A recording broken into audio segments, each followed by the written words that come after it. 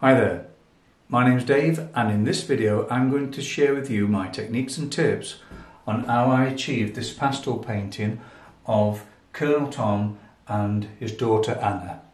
So let's take a look.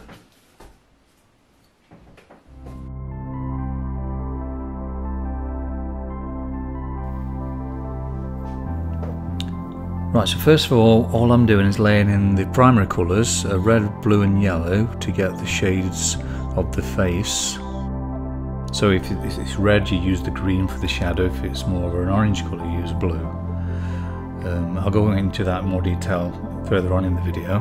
But basically what you're doing is filling in the tooth of the board, because it's like a sandboard, and just laying the foundations, getting the form in certain ways, you know, like trying to get the shadow areas and the details where things are.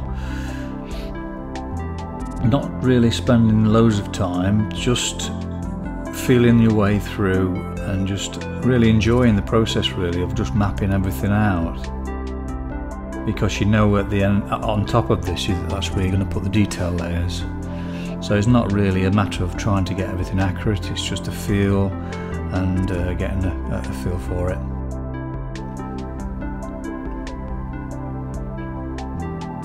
So just shaping the face, not be frightened to move things around. Getting that black area, you can see that I did the black, the dark blue in, so I could see the values better in the face. That's always a good idea, to get sort of really dark colours in first. And then you can work out the mid-tones and so on.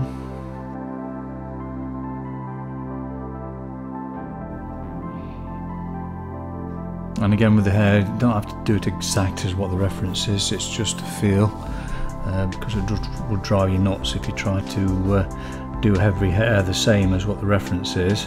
It's just a matter of the feel of it, because if you're drawing that from life, the model will only have to move or brush your hair back and it's completely different. So, you know, you don't have to really get bogged down with details.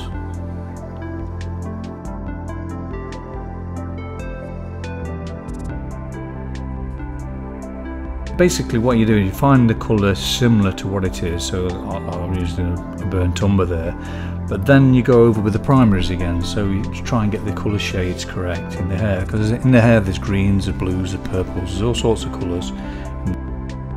So basically it's just getting the darks in with the browns and maybe the black as well, so really shadow areas, and then going over that with the red, blue and yellow, really, to get all the tones. So basically you're just using 3 primaries and the secondary colours in everything you draw, really. That's what I do anyway.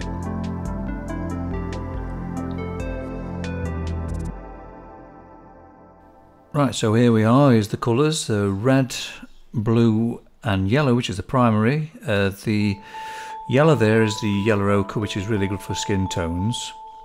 For the secondary colours, which obviously is the green, orange and purple, so if you wanted a shadow of blue, you would need orange. If you wanted a shadow of yellow, you would need purple. If you wanted a shadow of red, you'd need green. So using them combinations really makes the skin tone fresh and alive, rather than using black as a form of making a shadow. Use the complementary ones. Just refer to the colour wheel. You can see loads of stuff on YouTube that explains how the colour wheel works, so just refer to that.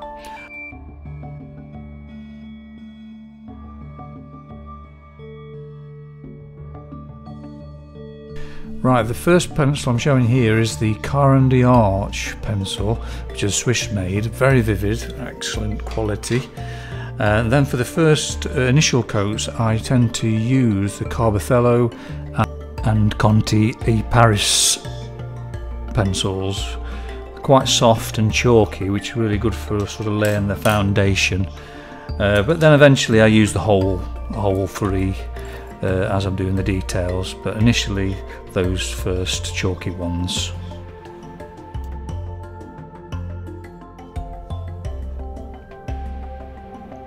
Again, just relaxing, enjoying the process. Don't get too wrapped up with details. The thing is with details, the eye actually fills the gaps. So if you're looking at something from a distance, the eyes will fill the gaps up and you'll think it's more detailed than what it actually is. So really you only need to put a suggestion of details. I mean, when I was younger, I put every little fine hair in, and every piece was actually had to be spot on before moved on to another area.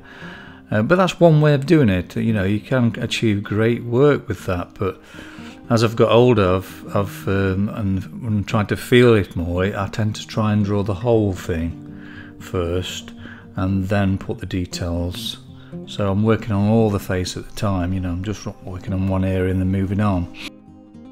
But you do whatever suits you. I mean, I can only suggest and show you what works for me, but it might not work for you. You might want to just work with the eye and then completely do the eye first, then go on to the nose and then to the mouth.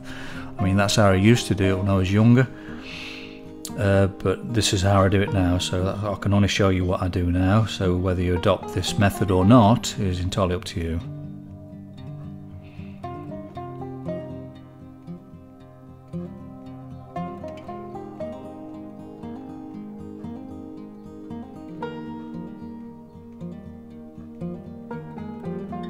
So it's constantly moving things around, not frightened to move shapes.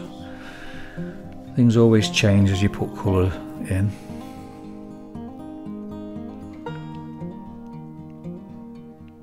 And again, it's opening your heart as well. That's a key thing for me, is to let go of the mind, keep out of the way. I've said this in many of my videos, and just connect to your heart and let it flow from there, rather than thinking what to do, because that will just cripple you really.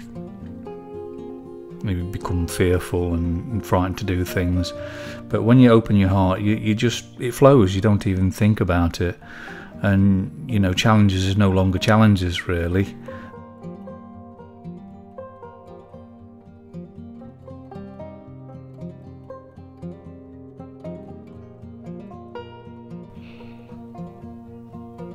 So what I tend to do with this as well is I put the white on, then I put a light coat of colour on top of the white. That's how I get subtleties.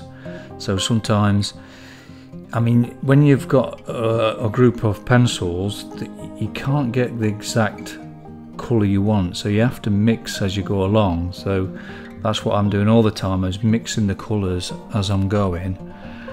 Rather than trying to find, you know, I've like 100 or 200 different types of shades of pencils. It would drive me insane. I just couldn't do it that. I like to mix things along. It makes things really subtle.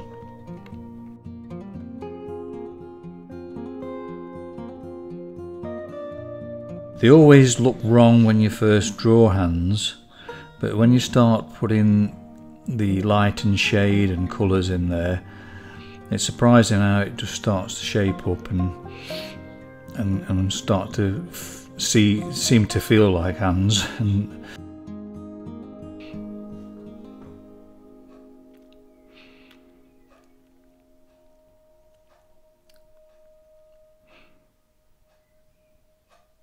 even the clothes, what I'm doing with the pastels, I find a colour which is very similar, and then again I use red, blue or yellow on top of that and mix with it to get the correct shade. And purples, obviously, because if you've got yellow there, you'll be using purples for the shadow. Orange, you're using blues.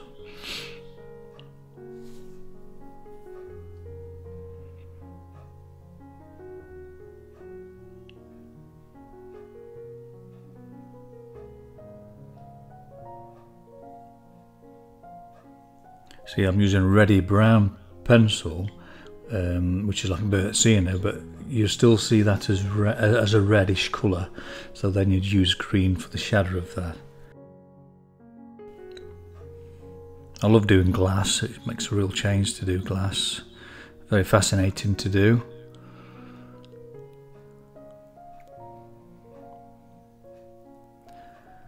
I do it very lightly to start with, just to get the shape right and get everything in the right position before I lay on heavy colour.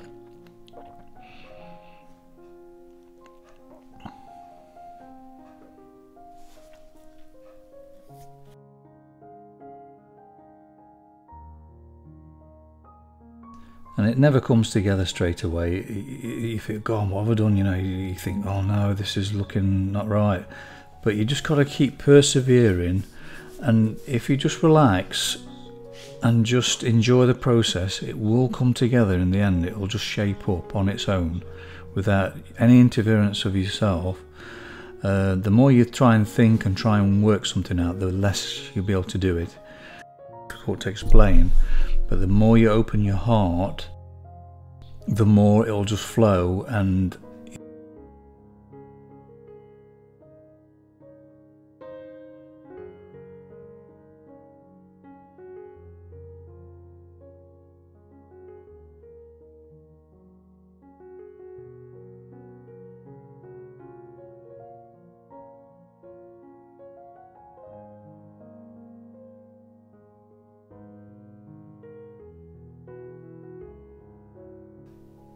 to get that really shimmery look, lemon yellow is really good to use. A very cold yellow.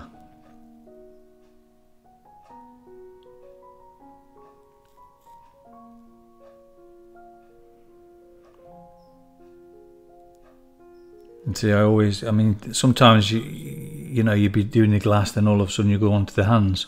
Just let your mind relax and just go where you want to go. And keep changing, you know, just keep working on different areas. Same as a face, you're just laying colour down first, just to fill that tooth of the board, get rid of the grain, and then building it up there. I used green for the shadow to start with, but then that wasn't dense enough, so then I used black. But then put red on top of the black to make it a red black, if you know what I mean.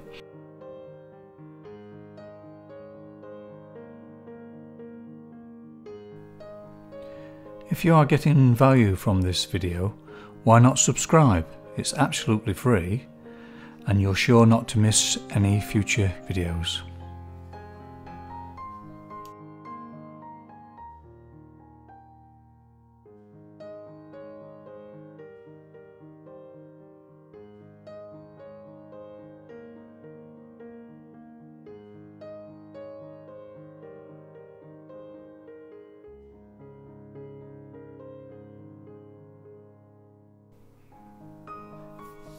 Again, hands are really fascinating to draw.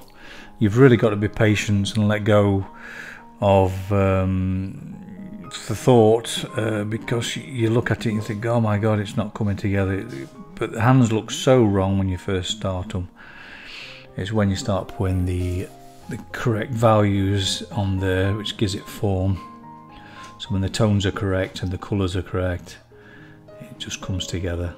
So don't worry too much at the start with. Just relax and know that it will get better. That's the key thing, is perseverance. Always persevere.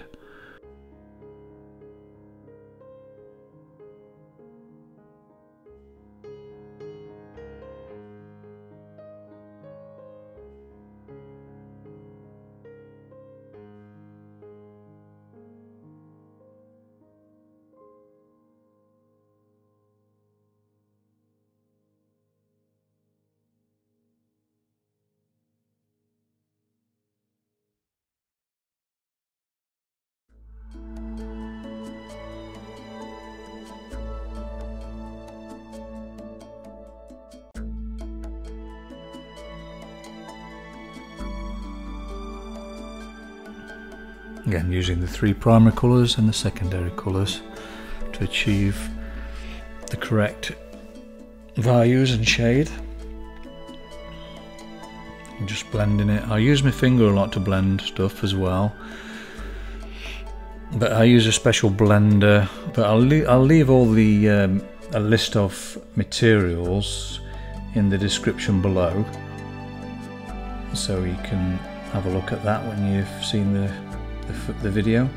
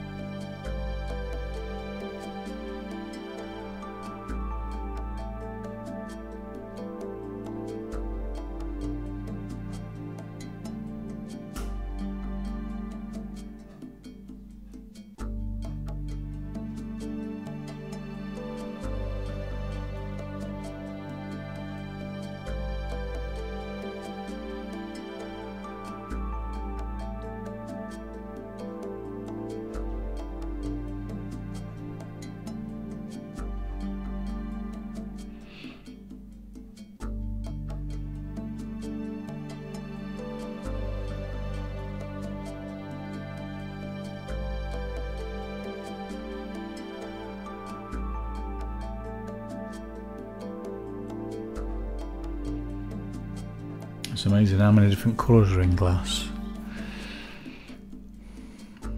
But you can mix any colour there is with those 3 primaries. So that's all you need to use. If you can get a colour which matches more or less, use that first, but then add the, you know, to finish off, just get the subtleties of it by using the primers and the secondaries on top. I mean, but sometimes you can't find a pencil close to what colour it is, so you just have to mix it there and then on the board.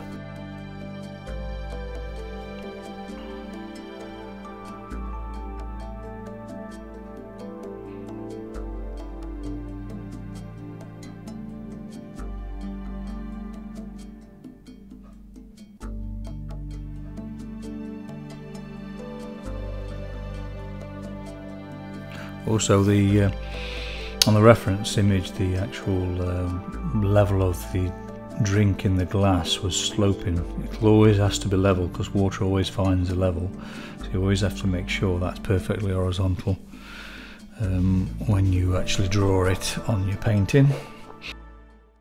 It's a good thing to remember.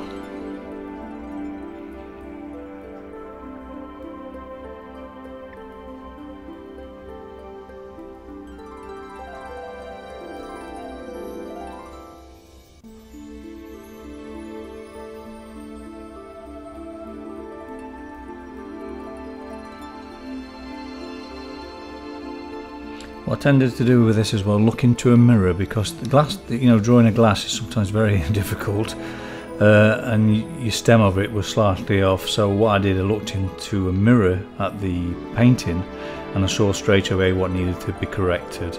So really, using a mirror for portraiture or anything really is such a good idea, because when you see a flip image, or you know, a flip of your image, it brings out all sorts of imperfections that you've done. So yeah, so we're again with the medals. I'm just drawing it out very roughly, not really worried about detail. It's just getting everything in the right place,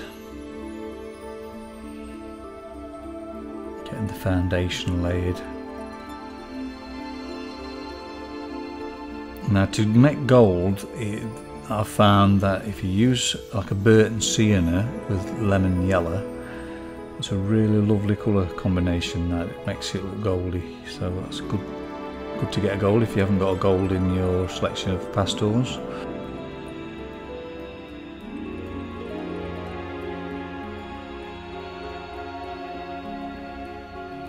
And on the reference image there's no detail at all in the medals, so I actually referred to a photograph from the internet just to see the detail. So then I put suggestions of detail in the painting which wasn't in the reference, but it's always good to get backup details if you can from other sources.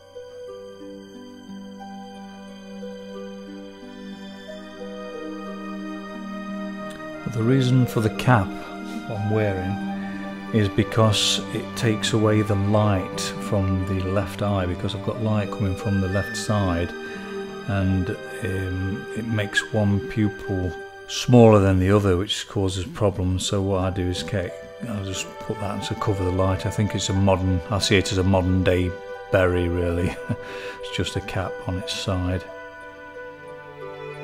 It helps you to see colours correctly as well.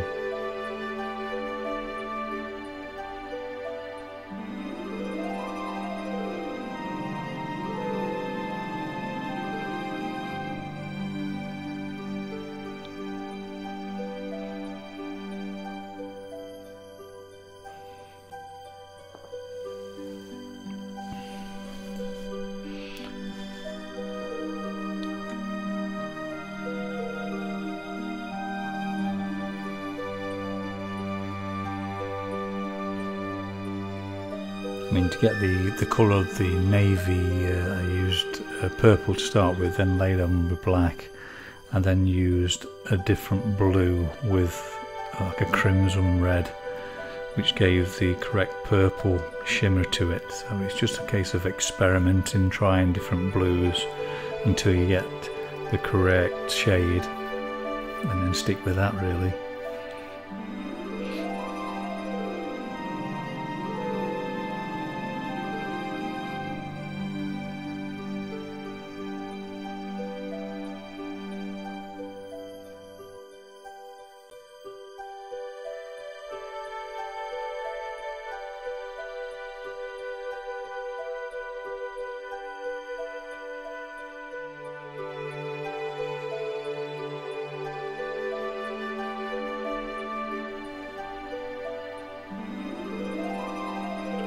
Yeah, just putting some final details in towards the end there.